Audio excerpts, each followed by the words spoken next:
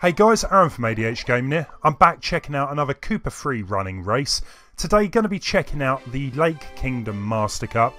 As usual, if you just want to beat the Golden Koopa or you are trying to get a really good time here, hopefully this guide's going to help you out. I'm going to show you two different routes here, but I'm going to show you the first way of doing this, which is probably what most people would do to start with. So you just want to get across this area.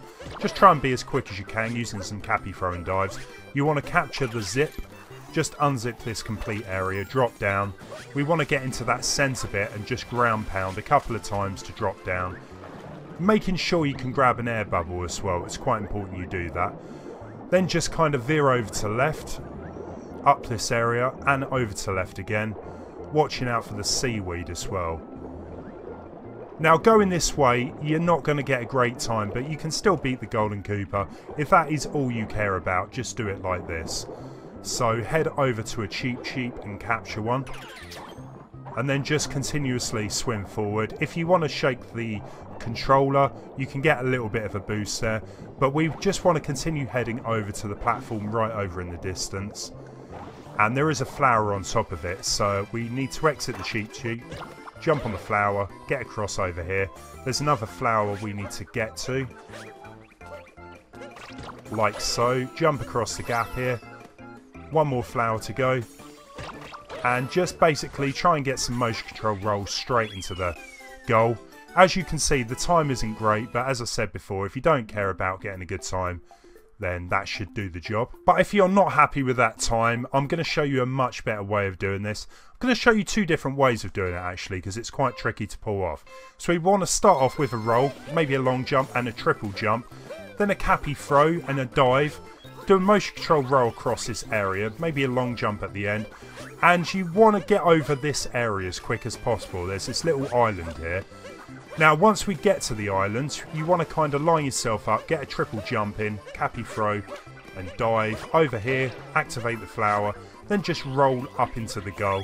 I know it looks quite easy there, it might take a few goes to get right, but there still is a much quicker way of doing this. It just takes a lot of practice. So we're going to pretty much do exactly what we just did there, but going to take a slight detour. So again, we're going to start off with a roll here, a long jump, a triple jump, then a cappy throw and dive again, roll across this area, but we want to kind of veer over to the right here, or straight forward. Now what you need to do is get a dive in to give you enough height to throw your cappy out and jump off the wall, throw your cappy, jump back up onto that area, and then just roll straight into the goal. Now as you can see, I got a really good time there. You can definitely improve upon this, but if you were struggling getting up onto that platform, I'm going to go a bit more into detail and hopefully help you out here. I'm not going to lie, pulling this off is quite difficult, so you're going to need quite a bit of practice. It's all down to the timing basically. So head over this way, you need to get a dive into the water. Once you jump back out, use that added momentum to boost you up here, cappy throw and dive.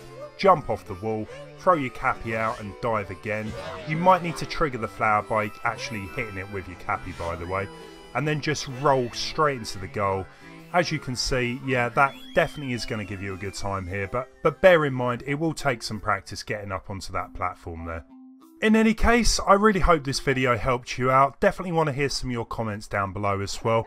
Maybe give the video a thumbs up, and if you are new to the channel as well, it would be great if you could subscribe. Thanks for watching.